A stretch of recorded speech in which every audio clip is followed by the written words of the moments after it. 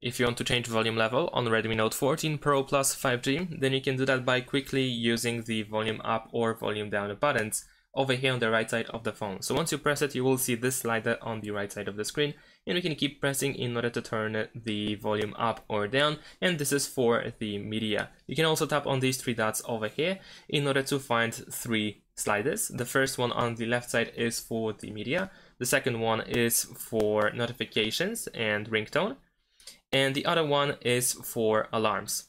So you can move it with your finger, of course, and the same goes with the slider over here, so you can also adjust it with your finger if you wish to. You can also go to the settings, find sound and vibration over here, and then we have the volume options, volume sliders here as well, and you can move it with your finger over here. And that is pretty much it. Thanks for watching, leave a like and subscribe to my channel, and see you in my next videos. Bye!